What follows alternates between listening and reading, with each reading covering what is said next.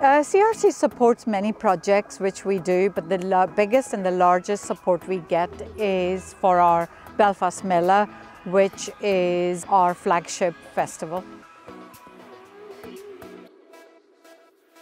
So Mela means gathering in anywhere, whether it is a small gathering, big gathering. But in 2007, it started with a very small gathering, and then it has grown its audience numbers, its participants, its programming, you name it, to a huge, big festival.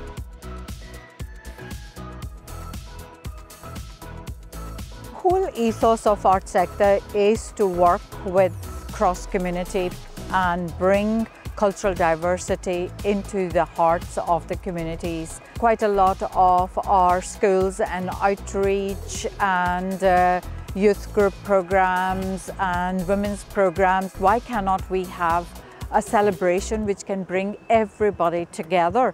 So that's how it all started.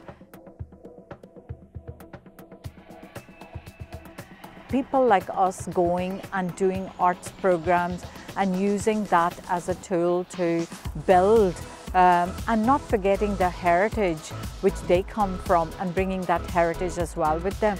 It is consulting with the communities and building that process of learning through each other, but using arts as your tool.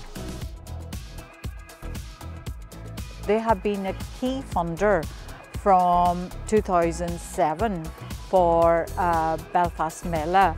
From day one, they have given us support and they have believed in our work, and that makes all the difference.